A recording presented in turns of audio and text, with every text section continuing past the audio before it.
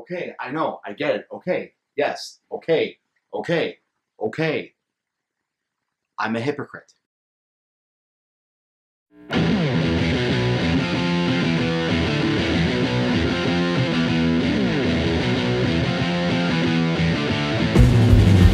What's going on, everybody? S.L.B coming at you with another video where I look at the camera and I tell you stuff.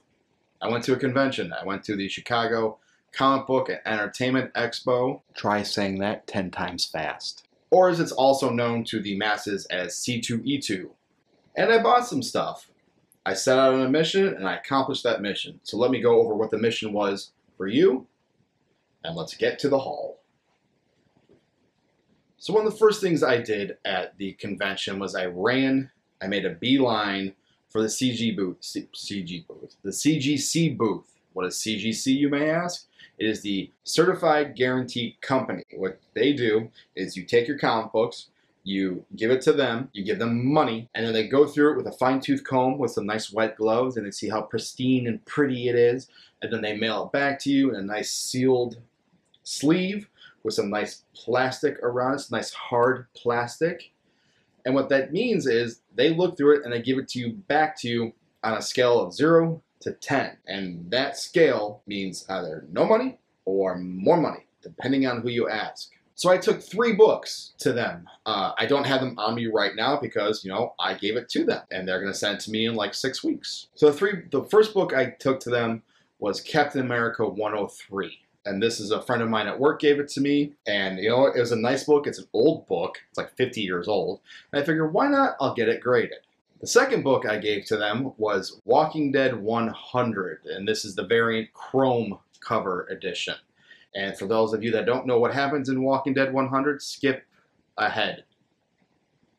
That's the issue where Glenn dies. And I kind of pulled this weird thing when issue 100 came out, is I bought all the covers, well, majority of the covers, and that was the one that I wanted to get graded because the chrome finish and everything like that. And I thought it looked nice and shiny because, ADD or ADHD. And I thought that would be nice to get graded and put in a nice frame and hang on my wall. The last book I gave to them was Boondock Saints and Nomine Patre issue 1, signed by Sean Patrick Flannery. So here's the funny thing about CGC. If they don't witness the signature, they won't give you the signature series. I got this book signed years ago when I first met Sean Patrick Flannery at Wizard World Convention, and since they didn't witness the signature, then I don't get the signature series. And that's kind of a bummer, but that's how life works. I know it's signed by him. That's all that matters to me. I'm never going to sell it. It's going to stay with me forever. I may even get buried with it or cremated, depending on which way I go. So another thing I did at C2E2 was I met some comic book artists and some writers, and one of my favorite artists ever is Ryan Ottley. If you don't know who Ryan Ottley is, he wrote one of my favorite books, top 5 books, called Invincible. Him and Robert Kirkman. Robert Kirkman wrote The Walking Dead.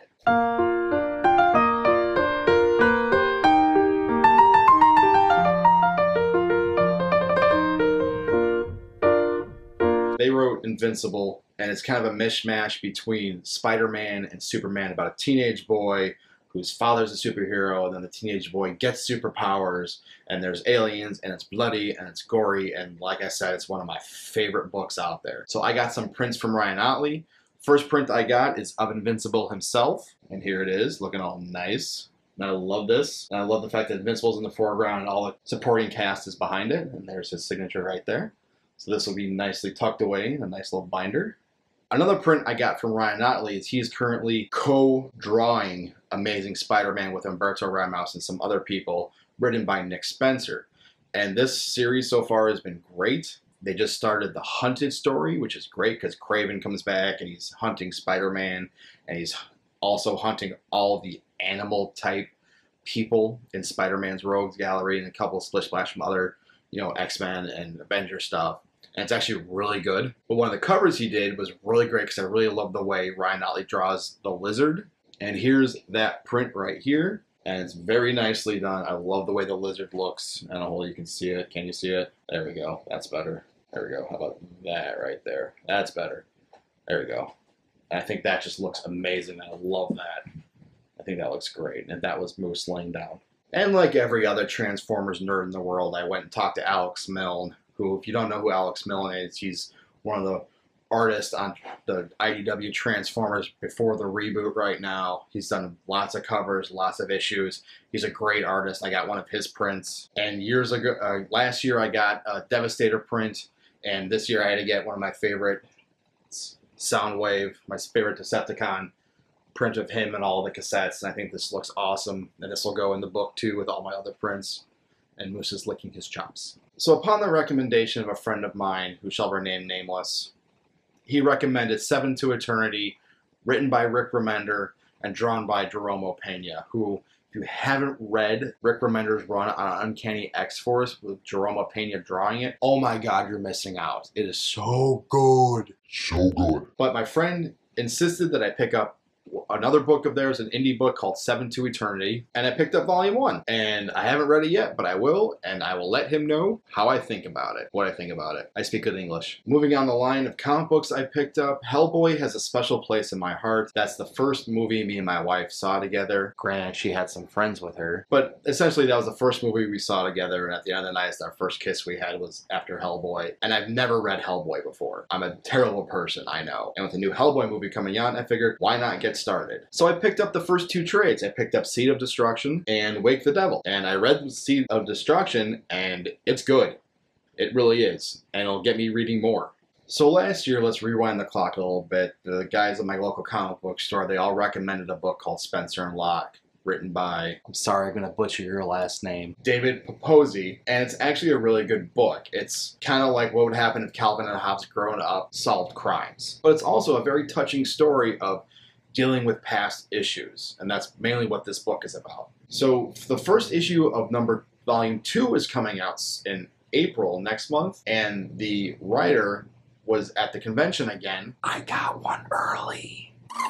So if you get the opportunity, pick up Spencer and Locke and give it a read. I highly recommend it. So just like every big convention at C2E2, there's a lot of vendors. From food, pop figures, comic books, pop figures, people selling costumes, pop figures, people selling replicas, pop figures, video games, pop figures, celebrities, pop figures. So many pop figures! And every year around C2E2, I try to meet up with my friends who do cosplay. Their name is Egg Sister Cosplay. Link to their website in the description. And I always try to get together with them and have a drink with them. And one of the vendors at C2E2 is a local brewing company called Revolution Brewing Company. And if you haven't had their beer, it is delicious. And they always have a special beer around C2E2 called Galaxy Hero. And if you haven't, oh my god, it's so good. So good. And if you happen to find it in your local store, please try it. So I'm sitting there hanging out with my friends from the cosplay group, and we're just sitting there having a beer, having a good time, hanging out, just relaxing for a bit. It's been a long day. And one of the guys that works the booth is sitting there asking questions to everybody. And of course, it's C2E2, so they're all nerd topics and geek culture. And I'm just sitting there having a good time, hanging out with Dana and Courtney and Dan. And we're just chilling out and having a good time, and I hear the questions. And I'm sitting there thinking, this person doesn't know the answer. So I raise my hand, and I get one right. So he gave me a little koozie. And we're sitting there having a good time, we're laughing, we're talking, we're asking each other how the convention's going. And I hear another question, and I hear the person's not getting the answer. I raise my hand, I got another one. So as we're saying our goodbyes, because she gotta go do her cosplay thing, I gotta go buy more stuff, I walk up to the vendor and I say, you got any more questions for me? And he did, and I got it right. And I got another thing.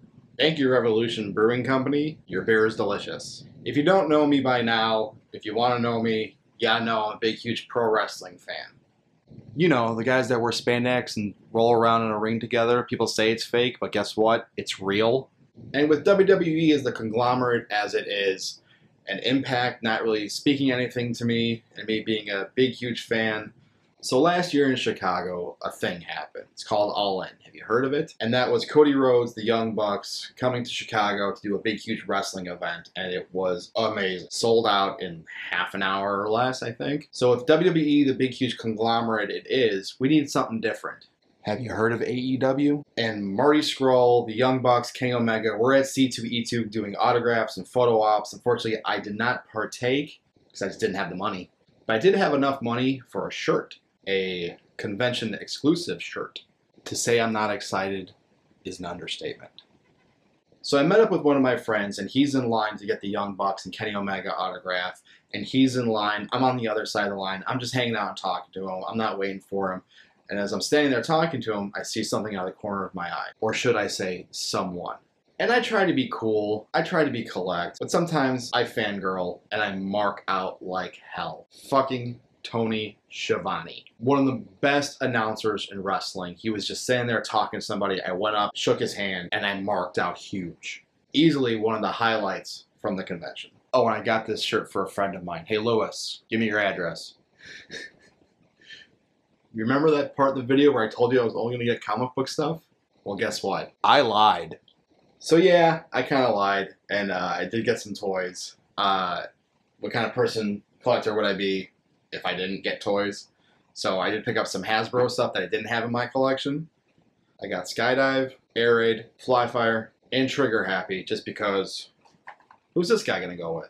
And I don't know if you've been keeping up with my videos or not, but I got into a new thing. They're called SH Figure Arts, and it's Marvel movie cinematic universe stuff that I've been getting into. And Bluefin was there, Mashi. I'm not proud of this. I also picked up Avengers Infinity War Captain America, and I also picked up Avengers Mark 7 Iron Man with the Hall of Armor set. So that was pretty much my haul from C2E2. Hope you enjoyed the video. Hit that like button, share, subscribe, all that fun stuff. Leave a comment in the comment section down below. Hit me up on Facebook, on Twitter, on Instagram. All that information and links will be in the description down below. This is S.L.B, and that was my C2E2 haul. And this is S.L.B saying, my childhood hates me. Peace out. Done. I'm out. Pretty Prince. That's a lot of glare. I farted.